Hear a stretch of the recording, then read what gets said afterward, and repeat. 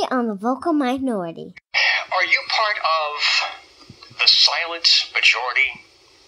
Or are you part of the vocal minority? Motherfuckers, go. Attention, please. If America can be saved, and I don't know if it's too late, but it'll be through radio shows like this new kind. This shit here feels like the whole entire world collapse.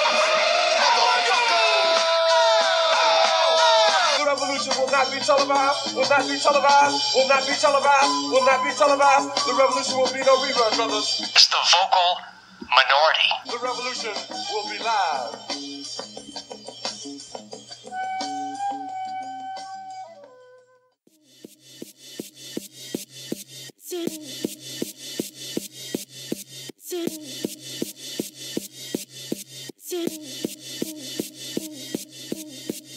What's good? It's your boy MC. You know, there was a guy that said he refused to listen to our episode 12, Alibis and Technicalities with Asia McLean Chapman, because I say it's your boy at the top of the show. How crazy is that, right? He said he wouldn't listen to anyone who talked like that. Well, it's definitely his loss. He missed out on a great episode that we did with the famed alibi witness in the storied case made famous by This American Life, Serial, hosted by Sarah Koenig. His comments do, however, bring up an important point regarding AAVE. That's African American Vernacular English and the use of it. I recently heard Dallas Cowboys star wide receiver Dez Bryant talking, and he said something like he knew he had chemistry with the rookie quarterback off the rip. And it got me to thinking there's a show there about the language, our use of language versus perception. So stay tuned for that. We're also working on a spin-off show where we report on and tell the stories of true crime events and the victims of those crimes. We're also thinking of launching a Patreon campaign. I'm still very hesitant, despite pretty much everyone else having one, and obviously being okay with the idea of asking listeners to commit some dollar amount per month or per episode. So, and even some of you have, a limited few of you all, have graciously mentioned it to me because you like the work and the people we bring on. So we'll see what happens there. In the meantime, though, make sure you go to Facebook and like our page. It's the Vocal Minority Report. Go to iTunes, leave a rating and review. That's really helpful. We're trying to get some additional notice. Use the hashtag the Vocal Minority to tweet the show when you're listening. Follow us on Twitter at Vocal Report, or you can email the show your comments, questions, ideas, anything you have, vocalreport@gmail.com. So without further ado, welcome to another episode of the Vocal Minority Report. Got another great show. As always, you could have downloaded any podcast in the world, but you're here with us. We still appreciate that. We've got Rabia Chaudry on the show today. She's basically the chief advocate for Adnan Syed, who was convicted in the murder of his ex-girlfriend, Hae Min Lee. After speaking with Asia McLean, Rebecca Lavoie, host of Crime Writers On, and she also does the audio for the Undisclosed podcast that Rabia hosts with Susan Simpson and Colin Miller. She was on episode 14 prior to Judge Welch's ruling, and we also had the pleasure of having Bob Ruth from the Truth and Justice podcast on episode 21. So needless to say, I've been waiting to talk to Rabia. I hope you all enjoy. Oh, and Susan Simpson, Colin Miller, Sarah Koenig, you guys are next on the list. We'll talk to you at the episode.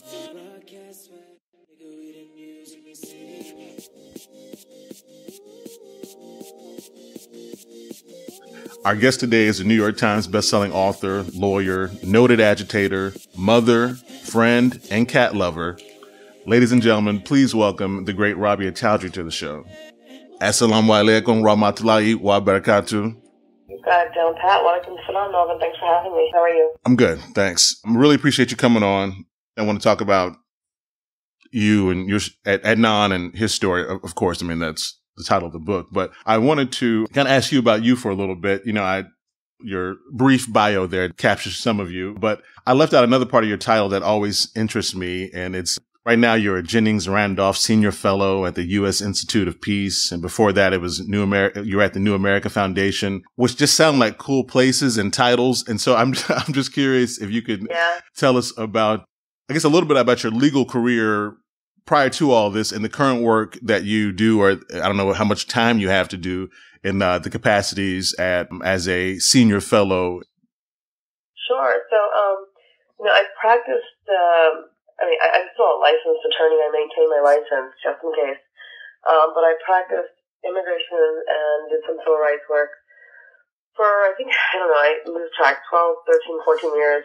Even as I was wrapping up the practice, it takes time to even wrap up.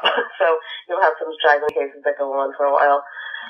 And then about 5 years ago, I started moving into policy work because, first of all, I was a little bit burned out from practice, but also I had lived in the D.C. area for a while, then I moved out to Connecticut, and I had my own practice there. But when we moved back, I realized that there was a lot happening. It was post 9/11.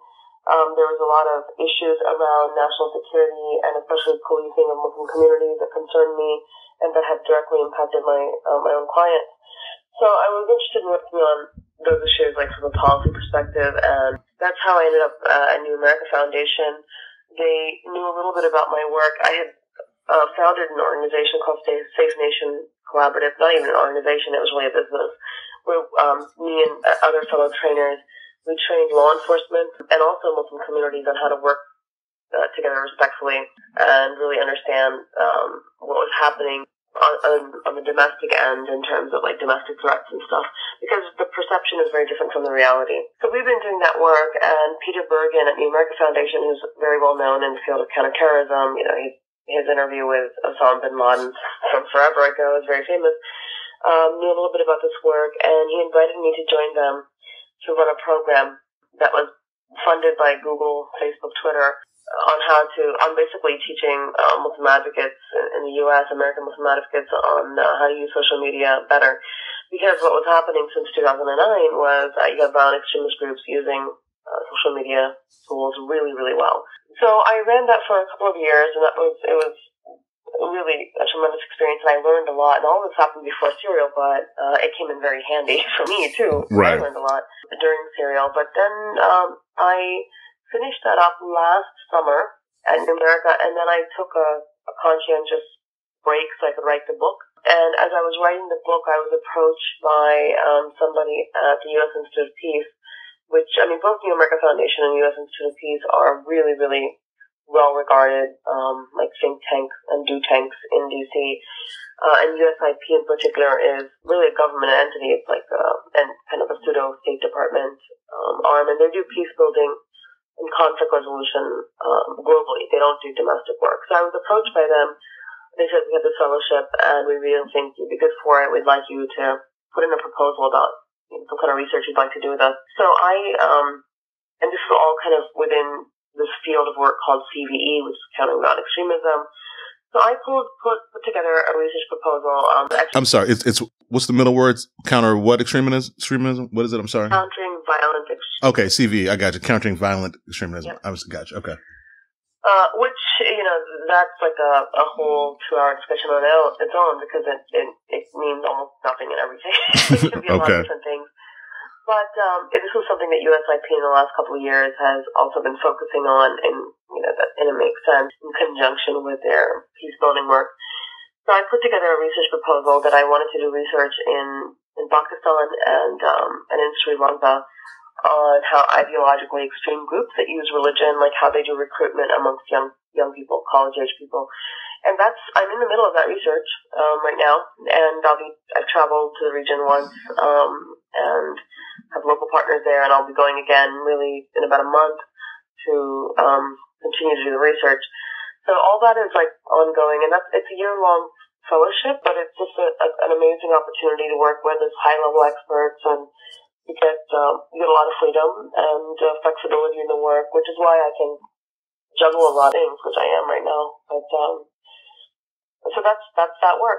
Okay, cool. No, well, that's very interesting, and I think it speaks to the obviously other great work that you're doing. I mean, crusade might be too strong of a term, or might even be cliche. I don't mean it that way, but it to me it kind of fits your role in wait for it, Adnan's story. So in this whole thing, so that's a good place to, and obviously most people listening, are familiar with the unfortunate murder of Hae-Min Lee and the subsequent unfortunate incarceration of Adnan Syed. So I guess we can start there and talk about the book that I have in my hands now, and many others. I was made a joke yesterday. I should start live tweeting it because I was reading. I'm like, man, this is just like I was. There's so much there. So I guess if we can start there. You're enjoying it. Oh yeah, most definitely. It's funny because it's kind of like Undisclosed on steroids. And I like that, Undisclosed gave you, which is the podcast that you, Colin Miller, Susan Simpson, now John Cryer, are producing about, obviously, Adnan's case. But so yeah, no, I'm enjoying the book a great deal. And I guess I'll now give you the opportunity to tell people about the book and what you were attempting to capture or, have captured in the book. And then we can get into some more specific questions I have about Adnan and Joey, the new case, and then also just you guys' work. Yeah, so the book happened not because I had ever any intention of writing a book, kind of like the podcast Undisclosed. I had no intention of ever doing a podcast. But I was approached by, as I was blogging during Serial, Serial was ongoing, and every week I was blogging about it and writing a lot and obviously tweeting a lot. There was a literary agent, Lauren Abramo, who contacted me because she was reading my stuff. And she said, listen, you're a good writer. Have you ever thought about writing a book? And I kind of got all excited because I've thought about writing a book for years, but I thought she meant like a novel or something. Okay. Yeah, I was like, I have a couple novels I've started. And she's like, oh, that's really sweet, but I'm thinking about Adnan's case. And I initially really balked at the idea for a number of different reasons. First of all, even as Sarah was, going through the story, these were thousands of pages of documents that I hadn't seen in a long time. And she now had the documents. She had sent them to me electronically. But I, at the time, working full-time, responding to Serial, being on social media, didn't even have the time. I didn't feel like I had the time to really thoroughly go through the documents. I certainly had never had the investigative skills to figure out, to unpack what was happening. And I was like, for me to write about this case, I was like, I don't even feel like I'm equipped to write about it. I can write about what happened, right? From a personal perspective. I can help Adnan tell his story. But even there's limitations because until Adnan gets out, we're not going to know like his real story. But anyhow, she made a great argument. She said, look, if you don't write about the case, somebody else is going to. And if Serial bothers you, a book might bother, if there's things about not being able to tell the story the way you want the story told is problematic for you, then you have to just consider that. She's like, but somebody will write a book about this case. There's just no way around it. So I thought, okay, that's hard for me to argue with. It's true. And I said, okay, I have to talk to Adnan. So I discussed it with him a couple of times, and he said that if I was up to it, because he knew I was kind of overwhelmed, that he would be okay with it. And so I went back and said, look, I would need at least a year. and I wanted not to contribute to it because his voice being a part of it is very important. And I put together a proposal, and within a month it was sold. So that's how it came about.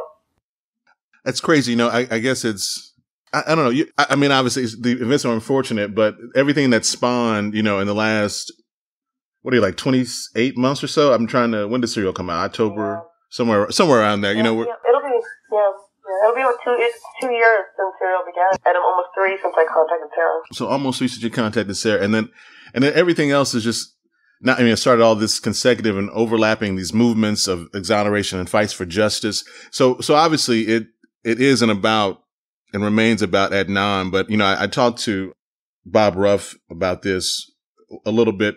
Just how do you feel, just even you contacting Sarah prior to the book and everything, and what that's done for both Adnan's case and just everything, and that's led from that, and now the book and the reach. It's probably a hard question to quantify, but does that make you feel? Yeah, look, Sarah and Serial, they opened the door for every possibility in this case. That's really what happened. It wasn't just about, obviously, if Serial had happened and everything stopped there, right? We would not have a new conviction. We would not have a new trial. We would not, the conviction not have been vacated.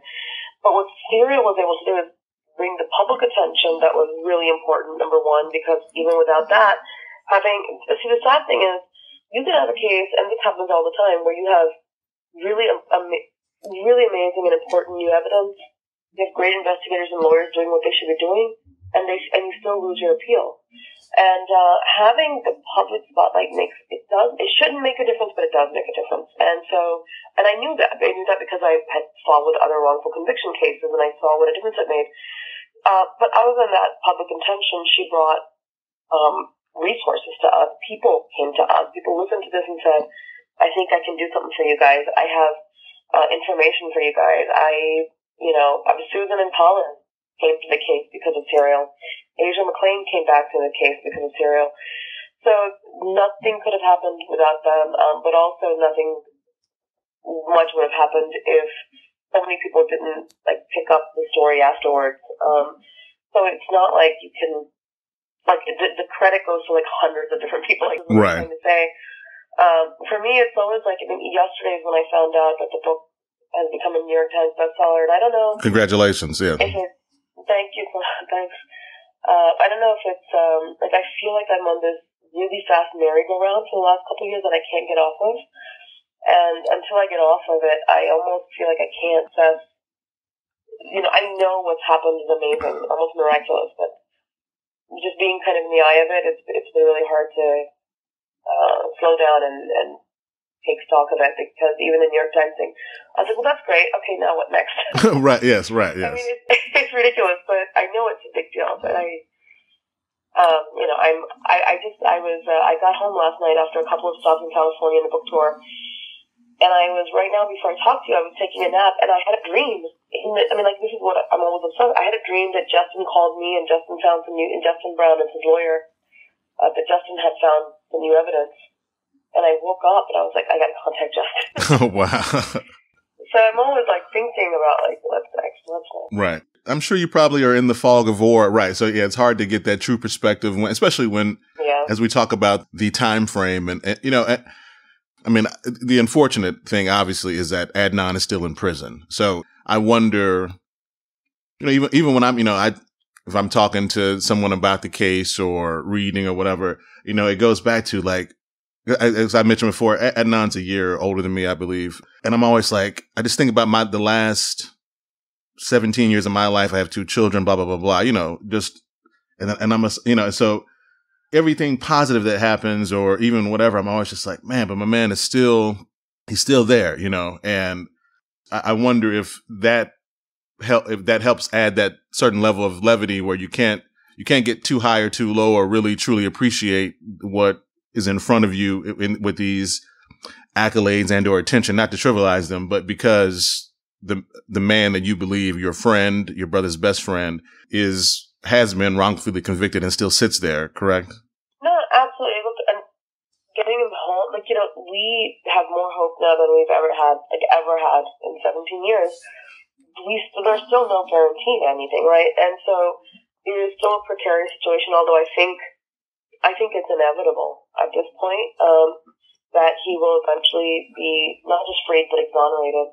But at the same time, I don't think anybody understands that. Well, how the family was affected, how all of us were affected. I mean, I've been married to my husband now for almost 11 years, and my second marriage. For my first husband to my second husband, they have watched me and my family slog through this and cry 1,000 times, and because the tragedy of it is never going to go away. Those years are not going to go back to him. His family's not going to be healed. And what it did to our community is not going to change how the state treated our community. They're never going to apologize to us. And these are systematic issues. Those same detectives, those same prosecutors have touched other cases. And as somebody who's never really done criminal defense work or worked on wrongful convictions, and now we have a world of these things happening, Bob Ruff's working on it, so many other people, so many stories are coming forward. The sadness and anger and frustration is not just going to be about Adnan's case. It's going to be about so many other cases. It's going to be about the lack of accountability in the entire system that allows this to continue to happen. I feel I was the people who were surprised about this, I'm why are you guys surprised now? Obviously this story is very compelling, but I'm obviously wrongful convictions and everything. This has been going on for a long, long time. And it's systemic in certain areas, as you mentioned. I'm glad that all of these shows, subsequent work gets to highlight, the true wrongs. But like I said, but the reality is that someone is there. Let's get him out and tell his story. So, and I guess in the book, one thing I did not expect, and I'm sure you've probably talked about this previously, is that, it's truly Adnan's story. That's your thoughts, memories, actual Adnan's, the bold print of his actual words and reflections of the time and whatever chapter. So I thought that was a pretty obviously amazing way to be able to tell his story and weave his actual words in there. Can you talk about that a little bit, that process? Yeah. So, when I agreed to write the book, and but I only wanted to do it with his contributions, what I did was I had sketched out this outline that, okay, these would be like the chapters, and honestly the book in the end does not exactly follow that flow chart, but I had written to Adnan, and I mean, as we had spoken over the phone, I explained that, for these chapters, whichever chapters you want to write for, can you contribute something for each chapter? So, so for the chapter, let's say that, for the first chapter, I was like, can you contribute something basically about your relationship with Hay, like what it was like to be in school then, what it was like when you found out she was missing, all these things. So he, over the course of 3 or 4 months, wrote me letters, and he typed up his contributions on his really old word processor. And we, the originals are, and I can't, at this point we went back and forth with the editor so many times that I can't remember if the originals are in there, if we retyped them, because some of the quality in some of them was not very good. Oh, okay, I gotcha. So, because his word processor would run out of ink, the tape, it's one of those old school ones. The fact that you're calling it a word processor lets me know that it's old school, Yeah, it's the best he's got. He can handwrite stuff too, but that can be hard when he's writing obviously hundreds of pages. Of course. So, and he did, and there are actually entire sections he wrote that we didn't have the space. The book just it went too long. We ended up having 850 pages total. The end of it all. Good. And obviously, almost 400 had to be more than 400 had to be cut. It was just too much. So my editor gets a lot of credit for making also the book look good, because a lot had to be cut and edited properly, and So that was the process for that, and throughout this, I became more and more aware of the fact that it's really Adnan, because of his situation where he's at. He's just not in a safe space where he can really tell us what his experience has been like, right? I mean, I know he's probably got hundreds of stories of what growing up in prison has been like, of going through, I'm sure, tremendous periods of in depression and finding support and maybe feeling threatened sometimes. All those things. Until he's out, he's not going to be able to tell us about those. It's good too, because the last time we actually heard from Adnan, I don't remember what episode serial that would have been where we heard his actual voice. So just to hear his words and capture, and to be able to, the level of trust, and even the first letter that you have that he wrote to Sarah Koenig. It's so powerful to read that and to really put it in perspective, his thought process and why he felt compelled to start all of this. So you did a beautiful job with the book and everything in it and his contributions. So, no problem. So I guess shifting to him and everything that's happened, why he's in prison, it's yesterday I happened to turn on the TV, and this is going to sound like I'm making this up, but the remake of 12 Angry Men was on, right? And literally, I didn't know they remade it. You really haven't. It's they remade it like in the 90s it's a multicultural cast. It's got like Jack Lemmon, Courtney B. Vance, Tony Danza, Edward James Olmos. That sounds actually great. It is great. I love the original. I've seen the original many times, but I'm going to see if I can find the remake now. Yeah, it's great, because it's especially for that time, 15 years ago, all those people were more relevant and or alive, but no, it's really good though. But the scene that they were obviously deliberating, and literally the first line I hear was, being accused of murder isn't supposed to give him an infallible memory. And I was like, what? I was like, how crazy, how apropos is that for this conversation that, that's the first, thing that I would hear, knowing that I was going to talk to you the next day. So, and obviously, memory has been at the crux of this case, relatively speaking. And I wanted to ask you about that, and starting with the memory or lack thereof, especially now that, Adnan has gone back and contributed to the book and added his story. So you've had conversation with Adnan directly. Can you speak to how difficult it is to kind of investigate and do what you're trying to do when, the memories and the people involved, like... The thing about, okay, I have a couple of things. I actually have a lot to say about the issue of memory here. Number one, it's not about memory being old or new. It's that people have infallible memories, even if you have a group of people who witness the exact same thing and they are interviewed immediately afterwards, they will remember different parts of it. This has been scientifically shown. People will witness the same exact incident and immediately afterwards have different reports. And you have this happen all the time in crimes, even something like the San Bernardino shooting. Something like that, immediately afterwards, there were reports of, it was like 5 or 6, gunmen who were tall and broad. And then, this happens all the time in investigations. That's why you cannot rely on people's memories alone. Our brains are they're not like video cameras, right? There's things that stick out, there's trauma that happens, there's a lot of things that happen that impairs memory.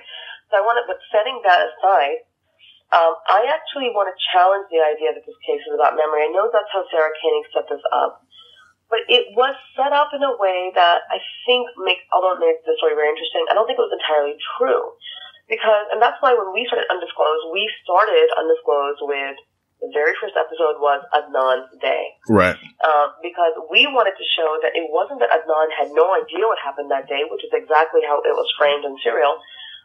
It was that he had a very clear memory of many things. His school day.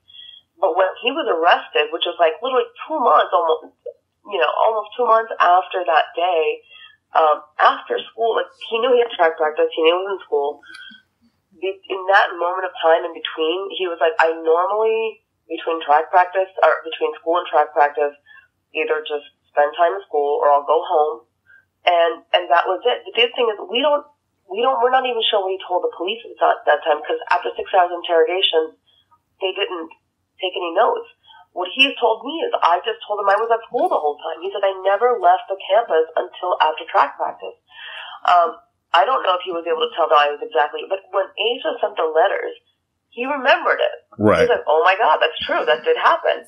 But when Gutierrez came back to him, now imagine, he completely trusts his attorney. Why would his attorney, in a murder first case, it's beyond the scope of imagination that an attorney would not check out an alibi.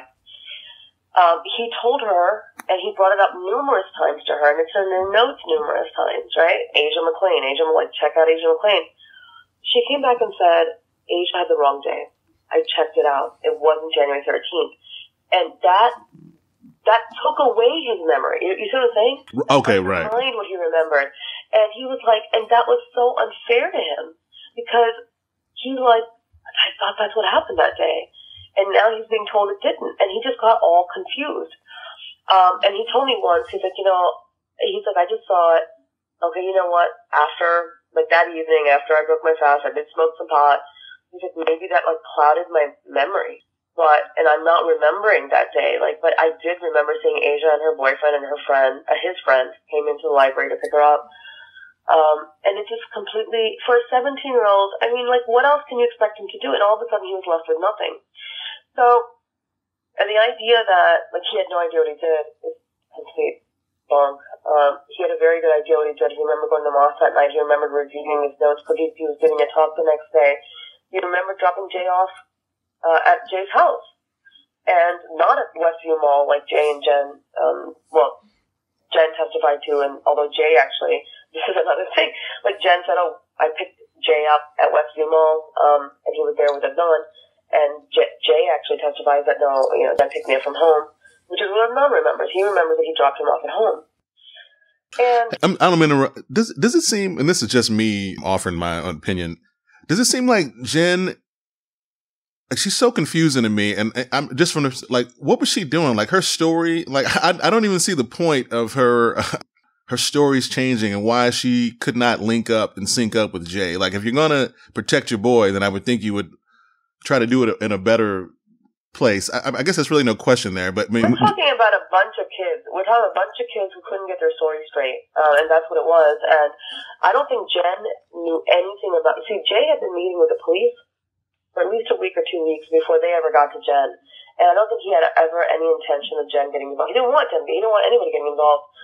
He was just dealing with it on his own. But the police got to Jen, and then Jen's like, I think what happened that the first time they went to her, she was like, I can't talk right now. I'm on my way to see my boyfriend. But she was actually on her way to see Jay.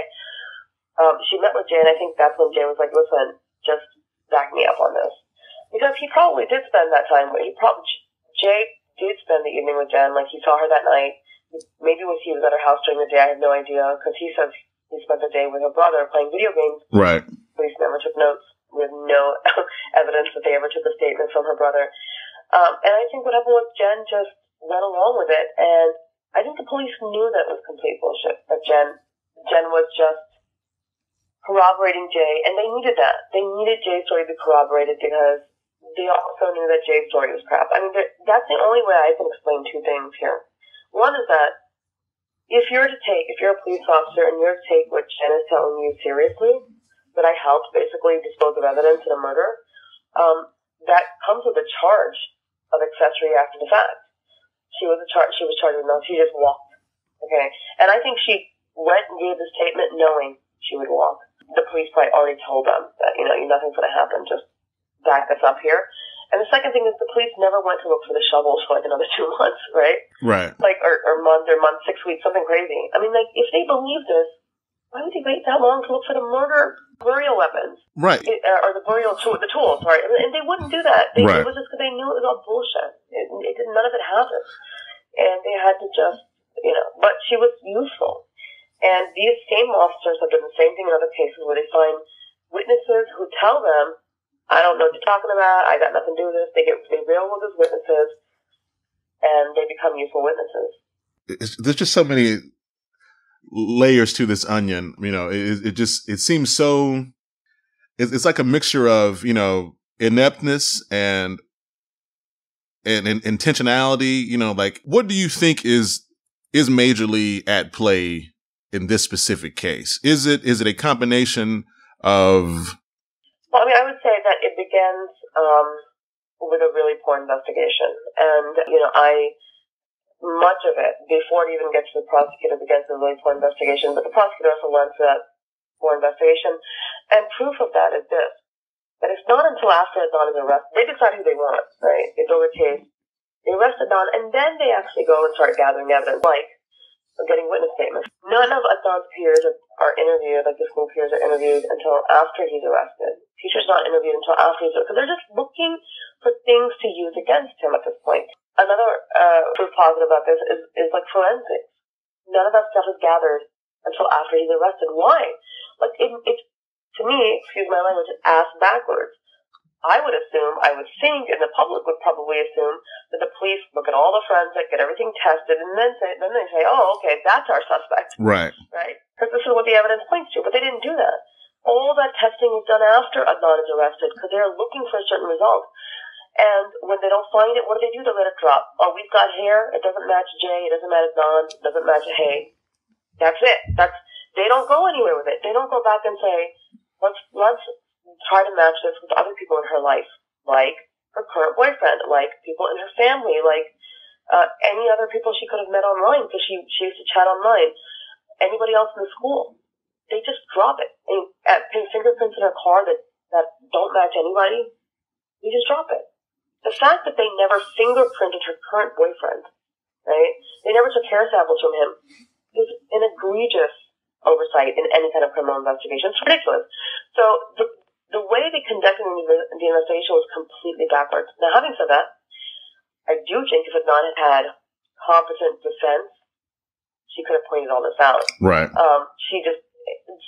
But what people have to understand is, as unbelievable as all it is, it takes all of these elements anytime you have a wrong conviction. It means everybody failed. It means The police got it wrong. The prosecutor got it wrong. The defense counsel failed. And the defendant couldn't provide a defense for themselves, right? I mean, Deirdre Enright said in Serial that innocent people are like, they're the worst, right? Right. They can't even come up with an alibi, right? If they could come up with an alibi they could prove, they would not be wrongfully convicted. But that's how you end up with a wrongful conviction. Yeah, I remember her saying that. Yeah, the mundane, you just don't remember. I don't know. I was at the house. Why would I remember? Yeah, you're not able to aid in your defense. So, I talked with Bob about, ineffective assistance of counsel and obviously realizing the difference, it being an effective tool in trying to overturn a conviction, either you may use it if the attorney truly dropped the ball, like in the case of Christina Gutierrez, or, if it did not go well for whatever reason, sometimes an attorney feels like they may fall on the sword and swallow that in order to get the person who they believe wrongfully convicted out. But in this case, it just seems like, I don't know. You mentioned Christina Gutierrez and you've done tons of episodes on Goose, but I guess you can't really place, so here, what about this though? We talk about this, but what about the juries though? Like, I don't want to be critical of these, 12 people or whatever, but I'm going to say, what do you find, or would you find, and maybe not specific to Adnan's case, but you find culpability for the jury and the outcome if the evidence is crap and I'll tell you where I find culpability for the jury. In this case and in other cases like this, is I don't think any judge should accept the verdict of a jury that deliberates in a murder one conviction after a trial that lasted 6 weeks for 2 hours. Okay. Something is not right there. You cannot review evidence in 6 hours. In 2 hours after 6 weeks of trial. And that is a clear sign that something is wrong here, right? Unless there is like such overwhelming evidence, and maybe that's how the jury felt. But, in this situation, although I was there at times, and I swear to God, I know times when there are members of the jury who fell asleep. I might have too, because Gutierrez was a disaster in the courtroom. Right. And I've been saying this all along. There were moments in the second trial where I was like, what is happening? I don't even know what's happening here. Like, she's just repeating things, and I don't know nobody could figure out what the point was. Like, I couldn't tell what the point of her line of questioning was. And I don't think it's hard to understand why the jury reached the verdict they did, because what the state did was, the state was like, boom, witness, right? Witness of the burial, boom, cell phone evidence. That's their science to corroborate the witness. Gutierrez didn't put on her defense. Her case lasted 2 days. She didn't say, hey, guess what? The same witness are presenting, this is how his statements have changed. Guess what? They're saying that she was dead by 2:36, but Jay has testified in front of you that he was at Jen's house till 3:45.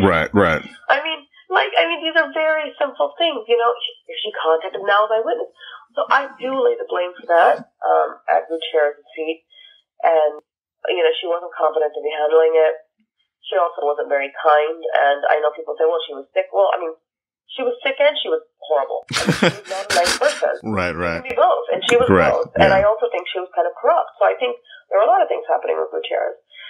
But I don't think any judge should accept the verdict of a jury that's only out for a couple of hours. In fact, I would even wonder if there's a way to systematically set up a process where a jury has to be able to really articulate, why.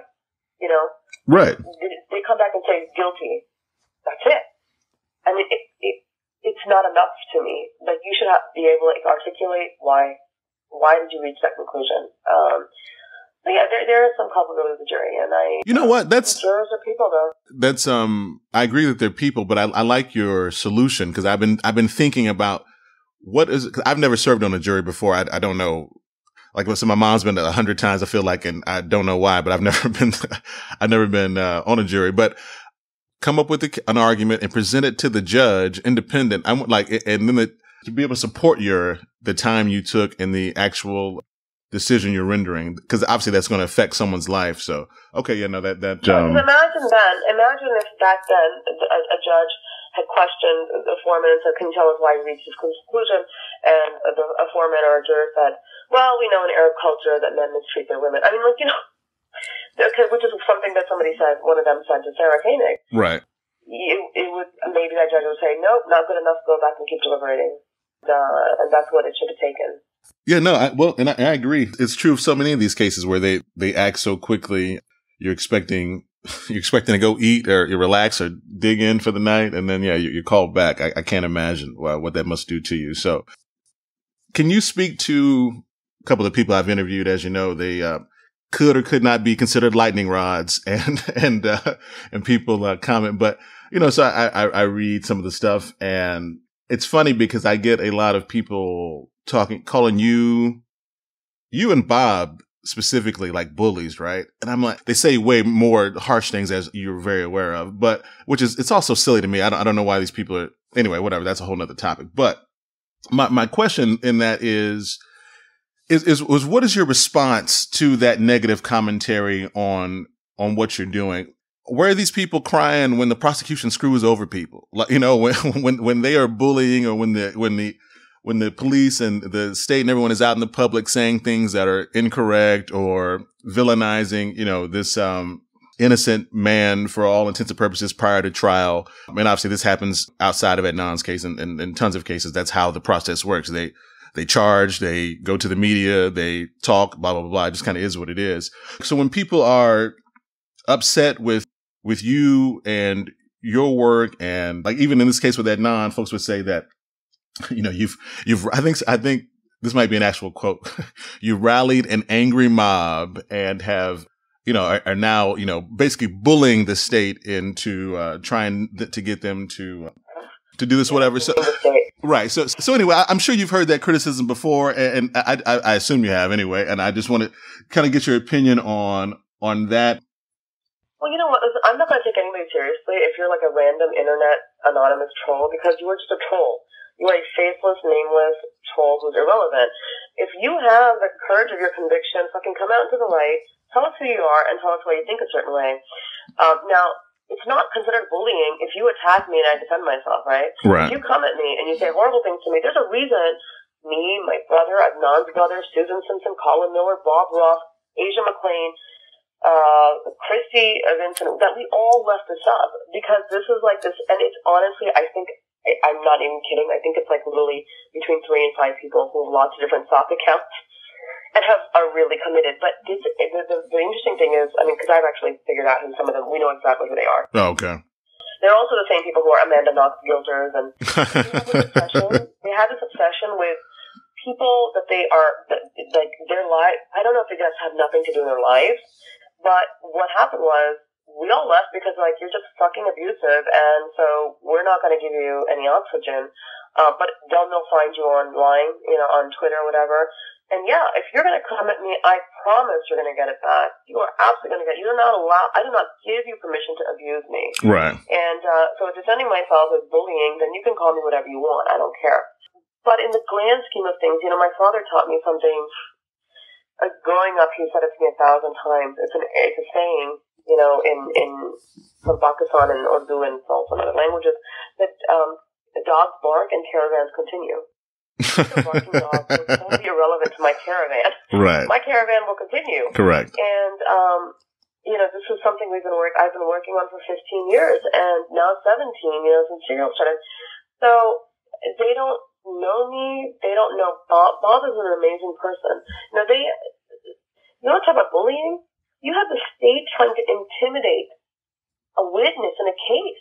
First, a state prosecutor talked Asia out of coming to testify. Right. Then you have this new prosecutor here, Vigna Raja, who did everything he could to intimidate her in a court of law, in a hearing, and even during his little press conferences that he had, where he's like, the families will be upset that Asia is coming forward.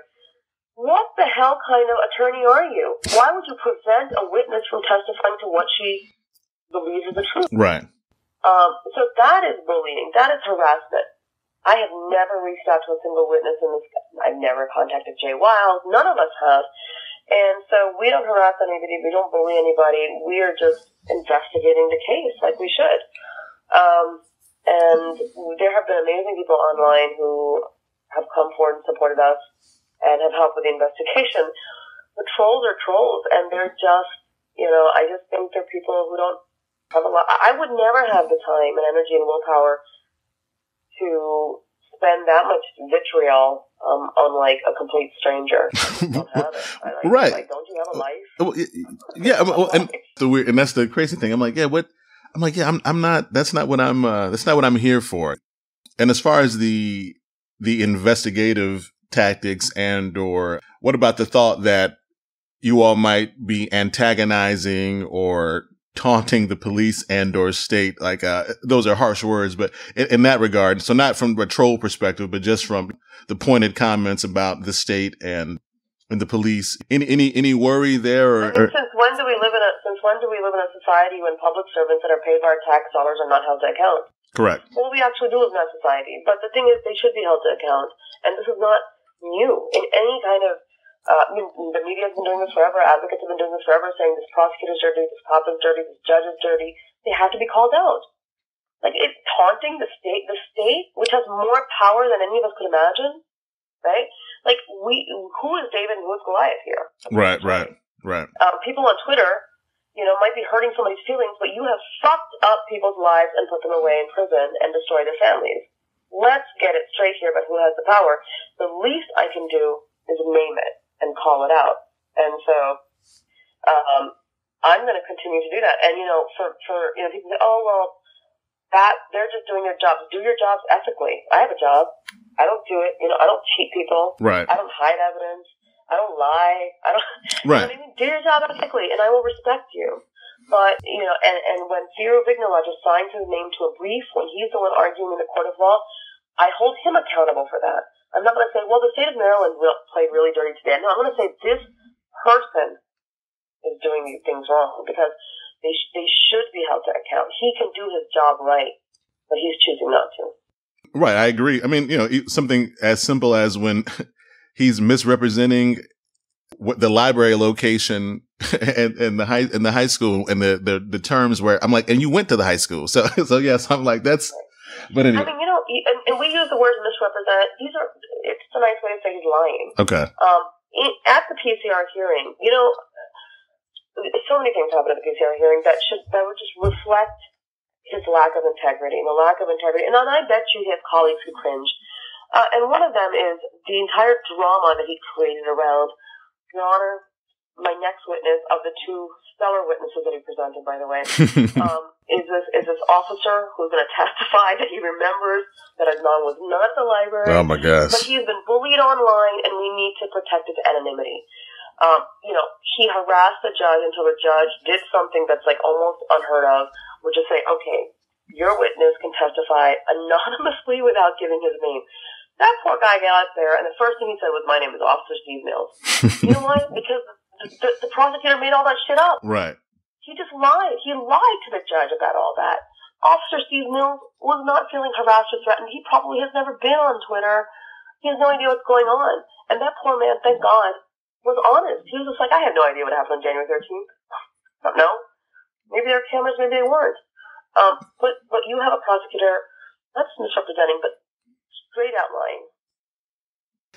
And that seems to happen a lot. And these convictions seem to, now because of this case and you bring it to Sarah's attention and everything we've already discussed ad nauseum here and beyond, it's like all these things are highlighted, and it's not unique to Adnan. It's not unique to Maryland or Thiru or any of this. Like, this is happening, like, literally, like we did a show about police integrity lost, and we were talking about, you watch the news and bad things happen, cops do things in your city, and you don't necessarily think about, but that's happening like everywhere. Like everything you see on the news is happening in every city in the country. Every rural area in the country, it's happening. It's so prevalent and so scary. So I'm just very hopeful, obviously, that everybody. I don't know. When I was Colin blogged about this not too long ago in California. The reason it keeps happening is because there's no accountability. Because prosecutors, the same prosecutor or judge can find, like, literally make a legal ruling that yes, you committed a Brady violation. You withheld evidence, and nothing happens to that prosecutor. They will not lose their law license. They will continue to be a prosecutor. They might even become judges. Right now, in the state of California, a local legislator has introduced a bill that would make that a felony. That when a prosecutor is found to be withholding evidence willfully, maliciously, that they will be charged with a felony. That's the kind of change we need, because that might stop them from doing it. Right. If cops are killing people on camera and they actually get indicted and they get arrested for murder, maybe that'll stop them from doing it. But right now, it's complete impunity. It's the Wild West. Right. Yeah. But meanwhile, they bring the hammer down on small crimes or innocent people. And it's just because it always links me back to in the movie Training Day. It's an old movie now, but he said, it's not what you know, it's what you can prove. And I feel like, I feel like that's prevalent in all of these cases here where the prosecution, we talk about, good evidence versus bad evidence and how these cases are made. The shifting narrative, it's like Adnan's story remains steadfast. Joy Watkins' story remains steadfast, but the prosecution is the one always jumping and moving, trying to fit this one story for this, put this square peg in this round hole all the darn time. And I feel like that's like people just lose that. Do you think that that actual progress is on the way? I mean, you talk about that introduction of that bill there, but do you think that, surely now with everything that's happening, since Serial, post Serial, that we're on a way where either this won't happen as often or people are going to be more mindful of and really be looking? Do you think that is? Well, look, these changes, and one of the difficulties here is that the changes have to be made state by state, and okay, right. At a policy level, we're talking about like jurisdiction by jurisdiction, but I would say we are at a moment in time that is ripe for reform. I feel like for people who have been, and believe me, there have been people who have been working for decades on these issues, correct, decades on police reform, criminal justice reform, on cannabis, but they haven't gotten the attention needed to create the political and public will to make the change, right? They need a lot of support. They need the legislators to say, you're right, this is an issue. We, I think, are getting close to a shift in public opinion on criminal justice because, we have always been a nation of retribution and not rehabilitation, right? We've always been about punitive punishment, not like so many other countries in the world, in the Western world even, that don't incarcerate people the way we do. We don't, right now Bob Ruff is working on a case where this man was convicted of, I think, armed robbery, and he's probably innocent, but then you have the conviction of armed robbery of less than $2,000. 40 years for that. Yeah, Kenny Snow, right. Years. Right. Yeah, Anders Breivik in Norway killed 67 people, gunned them down, got 25 years. We incarcerate people in a way that no other country in the world does. So if there is now a slight public awareness and shift, I would say to all the advocates who've been working on these issues, this is your time to jump. This is your time to take all this media, this attention, to really use it to try to influence policymakers and try to get legislation passed. These are the moments you don't want to let this go by, basically. It's just a matter of, what happened with Serial for me, because I am very good at recognizing the opportunities and the openings and say, this is it. This is the moment in time. If I don't take advantage of this, we're going to lose. I knew when Serial ended, I said, we're going to lose the momentum on this case very quickly. People get bored, they move on to another season, another person, and they'll forget Adnan, and I can't let that happen. And so we have to take advantage of opportunities, and those things go by very quickly. No doubt. Right. I'm glad you have that mindset. I think we all are. And a lot of people are benefiting because of that. And hey, you believe that Adnan is coming home, and that's good. So obviously we want him to benefit from this.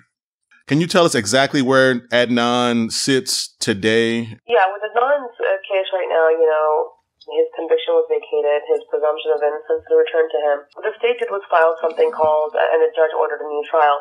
What the state did was file something called an application for leave to appeal, which is it's an application to ask the appellate court, can we appeal? It's not an actual appeal. Oh, okay. Because they don't have a right to automatically appeal this. Now, if the court says, if the appellate court says, no, we are denying you permission, that's the end of it. They can't. So they haven't appealed it. They're just asking, can we appeal? And so until the appeal is granted, until the court says, yes, you may appeal, they file the appeal, that then puts kind of a hold on the judge's order, on Judge Welch's order, and basically you have to wait to see what happens with the appeal. Do they win or do we win? Because we are cross-appealing this. So he has to just wait. I mean, this could take another year, maybe two, to get through the appellate system. I don't think it'll take more than a year, but because really his case has been moving faster than most cases do through the courts in the last couple of years, probably because of the attention. But, you know, at the end of the day, if the judge's ruling is upheld, the state has to decide, do they want to try him, or do they want to give him a plea deal, or what are they going to do? And then we have to decide what we're going to do, but the ball is going to be in their court at that point. And we'll see. I mean, if they want to go to trial, we are very prepared to go to trial. And I think we're fine with that. I like that. Like, bring it on. If they want to go, let's go. I love that idea. So, Rabia, thank you so much for coming on and talking about the book, Adnan's Story. I know it's available everywhere, but if you want to tell folks how they can get that and anything else you want to talk about and or promote so folks can be engaged and continue to support Adnan and the movement to free him, and obviously others that have been wrongfully convicted as well, but specifically, you know, Adnan's Story. Yeah, I mean, like, the book website is adnanstory.com, but really it's available in most outlets, Amazon, Barnes & Noble, many, many other booksellers online, and it's an ebook, audio, all of it, any format you want. It's doing very well. We've had over 10,000 sales at the first week, so it's doing extraordinarily well, and the critical reviews are fantastic too. So it's you know, I'm glad that not only I went ahead and wrote the book, but actually it's being well received. But I do hope people listen to our second case on Undisclosed, because there are many more people who deserve the same kind of attention and support as Adnan has. And you know, we were worried a little bit about, you know, we followed up Serial, so obviously we're going to have kind of a built-in audience. We want to make sure Joey gets that kind of attention. So far, we have gotten a lot of, our listenership is very high and it's going well, but people should pay attention to this case, because you know what, they're going to notice a lot of similarities, even though it's a very different case. Joey Watkins, young white boy from rural Georgia, and Adnan, a lot of these wrongful convictions have very similar red flags, and people should. And it's also a really crazy thing that's just going to get crazier as we continue to unfold it throughout the season. I mean, teenage love, you know, like there's so many. It's way too convenient. Yeah, it sounds eerily similar to the conclusion of Adnan's case at points. So yeah, it's both compelling and entertaining, but it's sad. You know, that's the thing about all these cases where it's like, you know, the entertainment is like the third tier. It's kind of like, okay, now what do we do? You know, like what's the next step here? So yeah, no, it's powerful. I feel like we're going to be able to, you know, because the point of this was not just to entertain people, but obviously we want to help exonerate Joey, and that's our purpose. And I think we'll actually be able to help get him in trial. I'm hopeful for that, and hopeful for everything that you're doing. So again, thank you, Rabia, for coming on the Vocal Minority Report. Things die down for you. Maybe we can talk about, have you back on and talk about Islam and some other stuff like that too. Sure, I'd love to do that. Awesome. All right. Well, enjoy the rest of your day. I really appreciate it. Thank you. Take care. All right, you too. Bye-bye. Bye-bye. Welcome back. Hope you enjoyed the conversation with Rabia Chaudry. Appreciate her time. She's very gracious. Make sure you follow her at Rabia Squared, RABIA Squared on Twitter. Tweet her nice things and check out the Undisclosed podcast. You can find them on Twitter as well. Make sure you check out their show. Follow the case of Joey Watkins, the one they're highlighting now. Also, make sure you go get Adnan's Story. Continue to support him, his movement. Hashtag free Adnan. Go now. Go to iTunes. Leave a 5-star rating review. Make sure you check out some of my other favorite podcasts. The Black Neighbors, Walden, Egypt. They talk about their lives living in suburban Atlanta and parenting, churching, everything that goes with it. My man, Miles Weekly over at the Miles Weekly Finance Podcast. Check him out. Insightful commentary on financing. My girls over at Cardigans and Conversations. Check them out. Really good conversations, really good laughs, and support Black podcasts. Check everybody out, especially the independent ones. They need to shine. The big ones are great. But the independent podcasts out here, the independent Black podcasts, continue to support them. And we'll talk to you next episode. Peace.